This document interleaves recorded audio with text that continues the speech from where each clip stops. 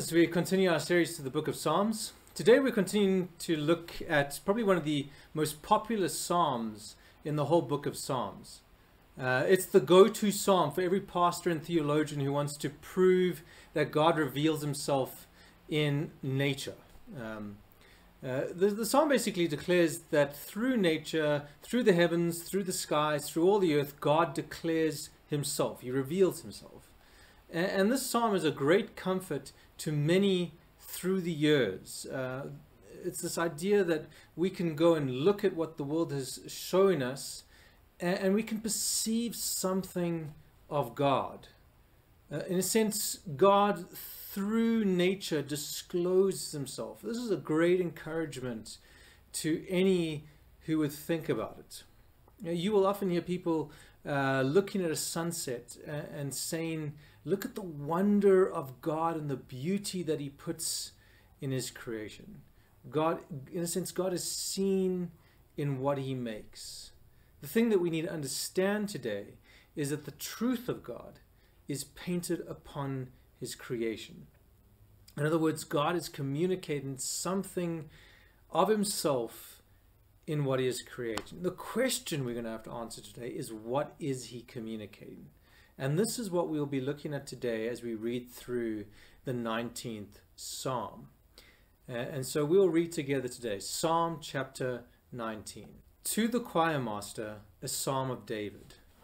The heavens declare the glory of God, and the sky above proclaims his handiwork. Day to day pour forth speech, night to night reveals knowledge. There is no speech, nor are there words whose voice is not heard. Their voice goes out through all the earth, and their words to the ends of the world.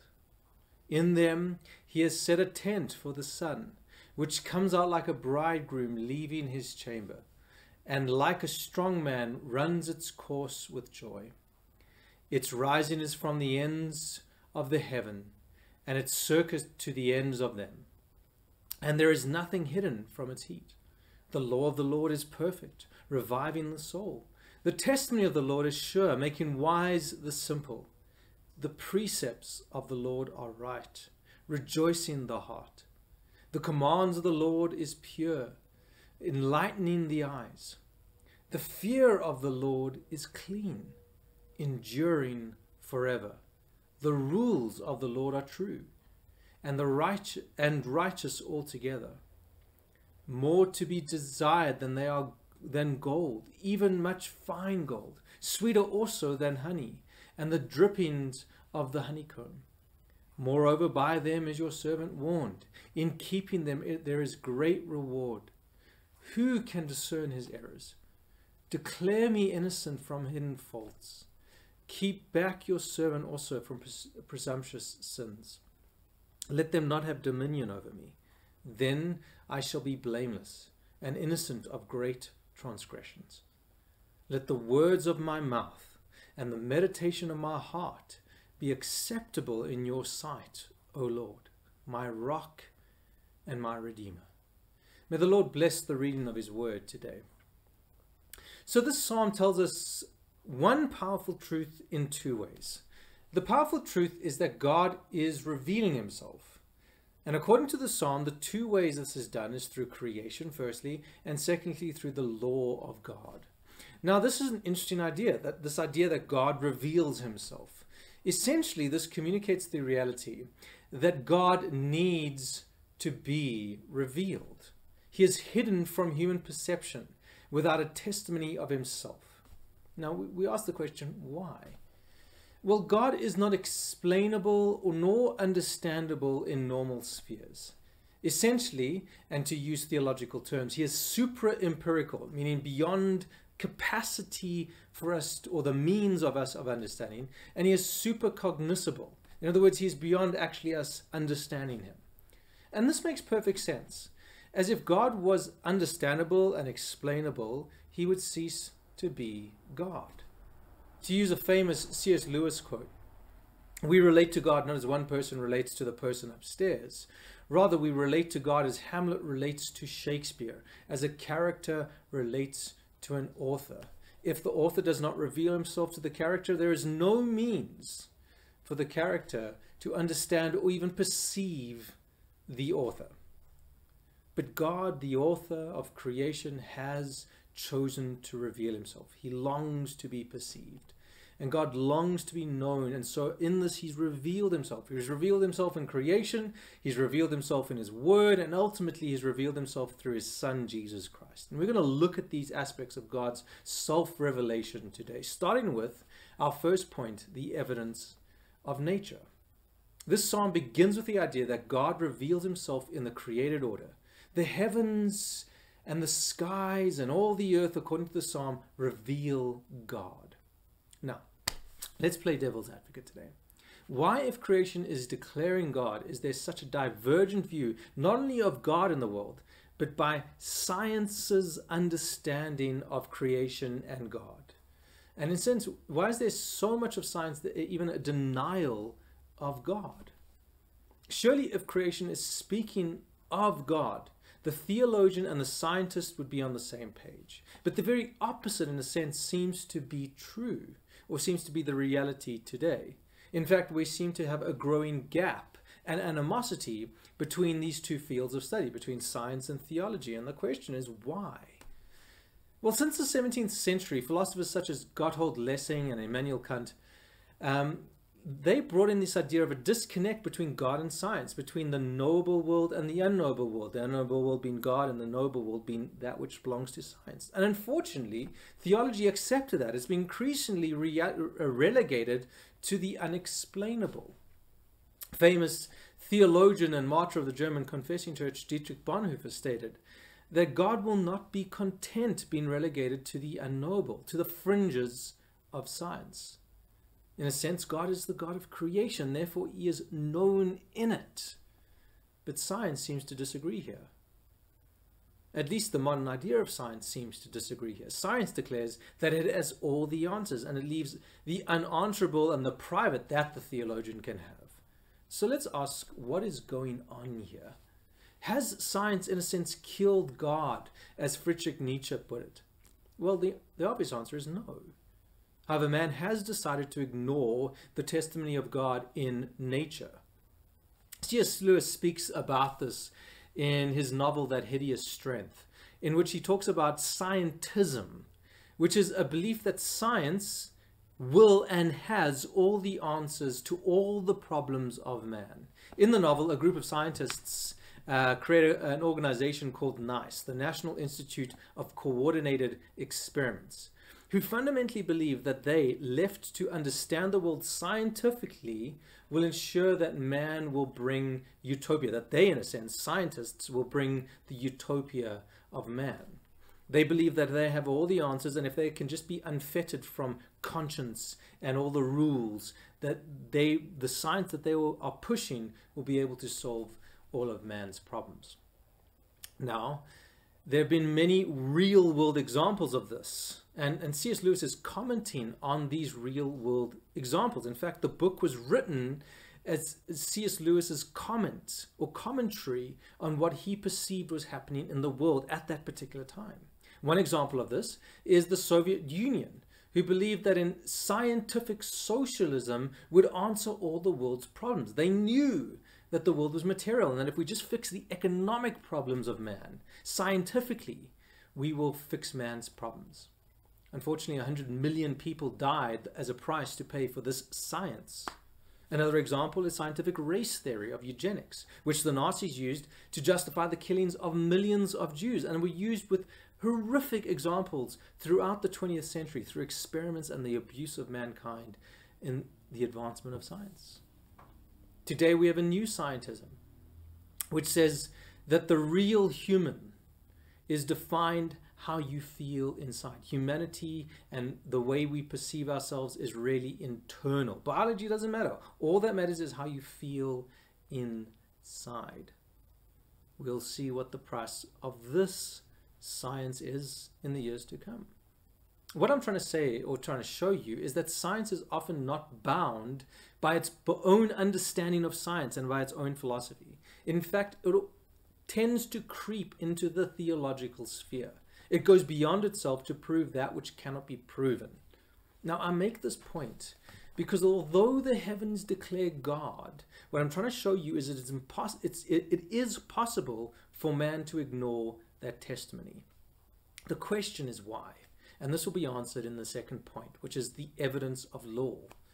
The psalmist, after wondering in the creation and how God has revealed himself in creation, just in awe of it, states that God is not content with this. God reveals himself more to human beings, this time through words, through standards, and through laws.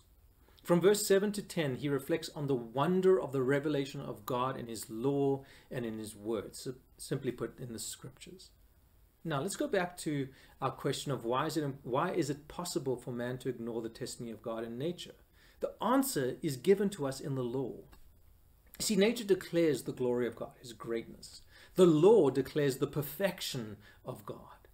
And it's here that the testimony of that which is declared by God to us becomes difficult for us to accept as human beings. I'll illustrate it this way. Have you ever been falsely accused of something? Let me ask, what is the instinctive and instant response? It's to defend yourself, right? To prove your innocence. And that seems right and just. But what's interesting is we have that exact same instinct and response even when we're caught out when we're doing something wrong, don't we? When we're caught doing wrong and are confronted by this wrongness, what is natural to us? What comes quicker? To come clean and accept the humiliation of being wrong, or to double down and lie and try and prove our innocence anyway? Well, the obvious answer is we cover up, right? We hate being exposed, especially if we've been exposed in a bad light, in a negative light. Now, the testimony of God, both in nature and God's law, exposes what reality to us, church? Does it expose that we're in line with God, or does it expose that we are outside the will of God? So, in a sense, no one comes to the testimony of God, to the evidence of God, with a clean slate or no axe to grind. We all come with this need to defend ourselves, to self-justify. And here comes the crisis of the evidence of God in nature and the evidence of God in Scripture. It is absolutely there, but we're not looking at the evidence objectively. We are in fact purposefully ignoring that which might put us in a bad light, that which might prove our own guilt. And so the reality is God has revealed himself. He's revealed himself clearly. What is the declaration, though? What is the verdict? Well, this is our third point. The verdict is that we need help.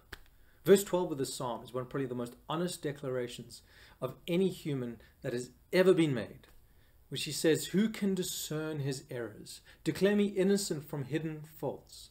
Let's ask, who actually knows deeply their own sin? Who can perceive how great they have fallen from the perfection that God intended for them?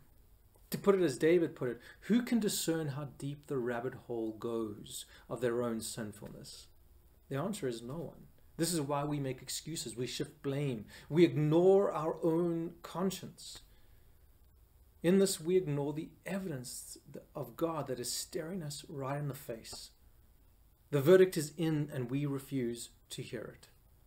So God, not being content, gives us another piece of evidence, undeniable, difficult to ignore, right in our face again. This time, God gives us the evidence of his own Son. In Hebrews 1, we read, "In past, God spoke to our ancestors through the prophets, and in many times and in many various ways. But in these last days, he has spoken to us by his Son, whom he has appointed heir of all things, and through whom also he has made the universe. The Son is the radiance of God's glory and the exact representation of his being, sustaining all things by his powerful word. After he had provided purification for sins, he sat down at the right hand of the Majesty in heaven." Note how God reveals himself in his Son. And this revelation declares again that we need help, and we need God's help. Again, we read that after he had made provision after he had provided purification for sins, it says here. In another, revelation of God comes at us and it condemns us for being sinful. But it's this testimony of condemnation, church, that we need to stop and think. Are these testimonies full of hate and malice, or are they filled with unending, unimaginable love? Well, the third revelation of God shows us that it's love. I think Tim Keller put it best when he wrote, when Jesus looked down from the cross, he didn't think, I'm giving myself to you because you are so attractive to me. No, he was in agony, and he looked down at us, denying him, abandoning him, and betraying him. And in the greatest act of love in history, he stayed. He said, Father, forgive them. They don't know what they are doing. He loved us not because we were lovely to him, but to make us lovely. He stayed on the cross for us, church, because we needed him to. Even when we were denying him, hating him, and betraying him, he stayed.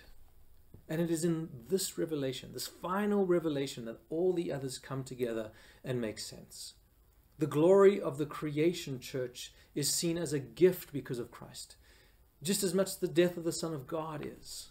We deserve its condemning glare, but we receive, because of Jesus Christ, its awe-inspiring, grace-filled song. The law should slay us, but in Christ it becomes a testimony of God's love and concern for us.